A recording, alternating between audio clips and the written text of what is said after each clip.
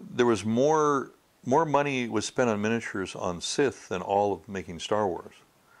You know, you can see that with you look at Star Wars and there's like 5 color elements. There's Luke's white costume, the gray background, the gold C-3PO, the 5 or 4 things on the table that he's working on, and then of course by the time you reach Sith, sometimes it's like there's 800 spaceships traveling in the background. There's pods doing this. There's stuff everywhere, you know, and it's like looking at the simplest of Pablo Picasso's paintings on one side, and the most close-up of Seurat painting, you know, and it's just dots and it's things and stuff is happening all the time in Sith. But there were, you know, the amount of work that was in it was just incredible. There were around 100 model makers for Sith.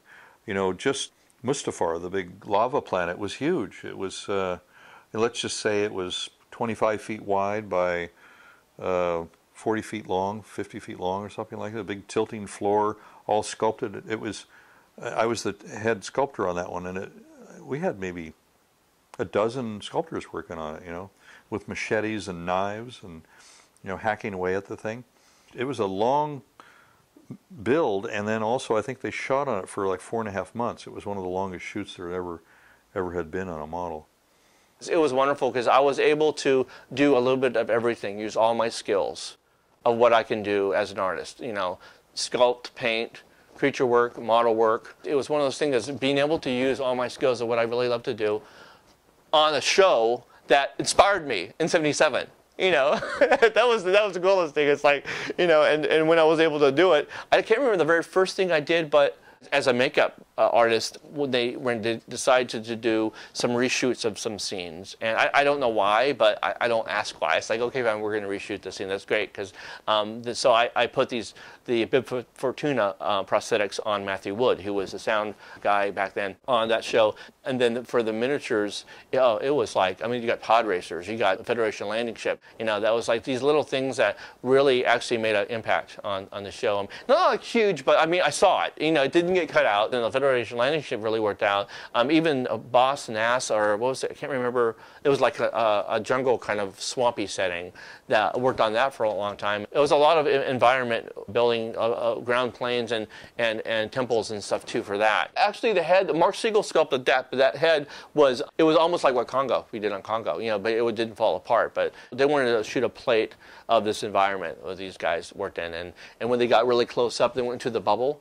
And they were all sitting in this little chamber, all these things. That was a sculpture that I worked on. That was the actual seat, the whole beautiful little seat that almost looked like some organic form, his chair. That was all a miniature sculpture about that big that worked on. And then that was all like, that was in part, and the outside had sculptures outside of the bubble too. That was all. And then there was a miniature whole set with those sculptures that were shot. There was, oh God, there's just so many. But yeah, with episode 1, it was just a little bit of everything. I mean, it was great. I had a blast doing that. And then when episode 2 came along, there was not as much spaceships, but more environments, like the hallway for the alien planet. I can't remember the name of it. But all the hallways and model work on that was beautiful, and that was stuff like that. That's what they did. And did ground planes for the battle scenes. And for me, when I was working on it, because actually on episode 2, I was working on signs also, and I was working with the character designer, Coruscante, doing the alien,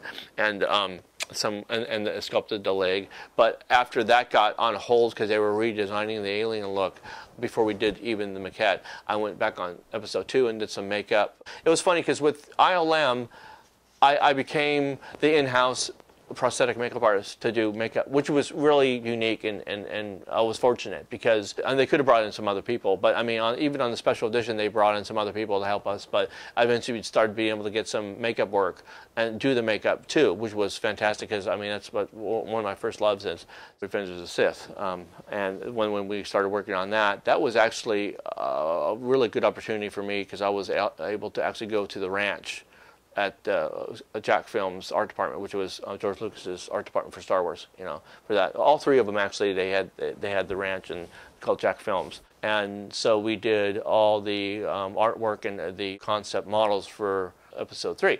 And I was hired to do environments and try to think of these different characters and try to make these environments come alive and make them have their own characters to them. It was a little bit different. It was kind of nice. I mean, as a guy who was doing miniatures and creatures and make it whatever, I did these miniatures of these environments, but I really made them come alive and I really put my creativity into it. And it was a great experience because working with the best in the world of doing two-dimensional artwork and some of these other sculptors that were there doing some characters that were fantastic. And I ended up doing the Utapao sinkhole and the close-up of a Utapao sinkhole landing platform and the close-up of the wall itself. And this is all made of clay, all sculpted out of clay. And I mean, they turned out great, and George really liked them. And one of the nice models I did was the Wookiee tree. And that was like a miniature maquette of how the tree looked. So I basically took Eric Tiemann's and Ryan Church's two-dimensional designs and made them into three-dimensional concept models, how they would look, and had George look at them and say, okay, change this, I don't like this, or whatever. And so it was neat because most of all my ideas, what I really kind of came up with the three-dimensional form, really kind of came out so nicely that George looked at him and said, oh, this part really works well. We could have this part coming from out light that will look really nice with light and stuff. One of the first ones I did, he was very honest. He said, well, we got to really watch out because this area, it's more bony here and we got to change this, whatever. So it was good because I was able to bring that back and change it a little week later. I brought it back in. I go, yeah, that looks better. That's great. Okay, that's approved. So you worked with him going back and forth like that. And to me, I was there. That's what I was there for. It was neat to do that and being able to sculpt these maquettes for episode 3. That's fantastic, And then after the best thing, after all was all done, I went back to ILM to work on the bigger versions. So that was fantastic. So I mean, I worked on the Utapao sinkholes, and then after that, I was supposed to go on to some, I think, hard edge model making on that because I did some of the like the landing platform, and there's kind of bony structures and stuff. I was going to work on that, but they really need somebody to carve. I think it was called that's a whole set that was supposed to be all kind of evil and everything. It was one of those carvings that we did that it was right where the cysts live, and it was one of those projects that they had only 3 people currently, and we need another person. I worked with Lorne Peterson on that, and I got to work on some of the hero areas where the spaceship lands. The whole planet was Mustafar, so it was making Mustafar as a whole lava planet, and that's where they literally had the whole thing in a slant. We carved all Mustafar on that, and we put slime down there and shot lights underneath it. When that was all done, I actually went over to another model because they were going to be in darkness for 6 months shooting that. And I was like, well, I think I went on the tree, I think the Wookiee tree, because I designed the Wookiee tree with Eric and Jessica. So I was like, oh, I might as well work on the big one. So,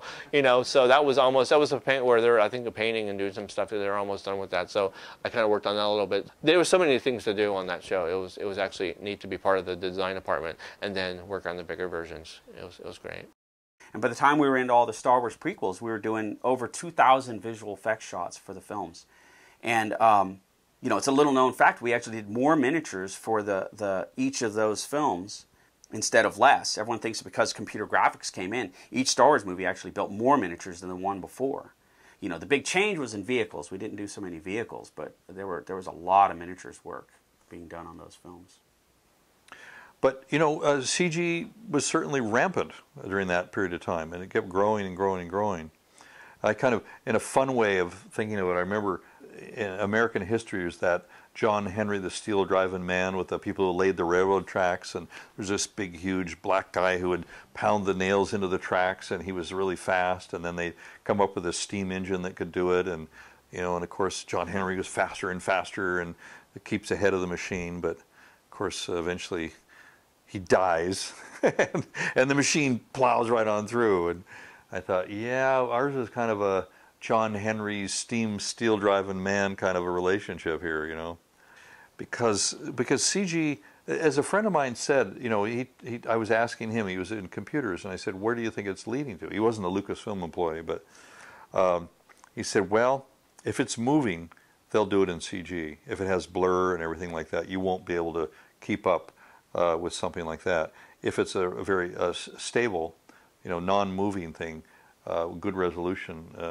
models may have a future there. And we did. We big set pieces and all that kind of stuff. We did zillions of big giant set pieces and things like that. To this day, and that's something Rick McCallum understood. George really wanted to be, innovative and do as much computer technology as possible in his films. But Rick McCallum really understood that you could get a better look and it was less expensive to use miniatures for a lot of different things.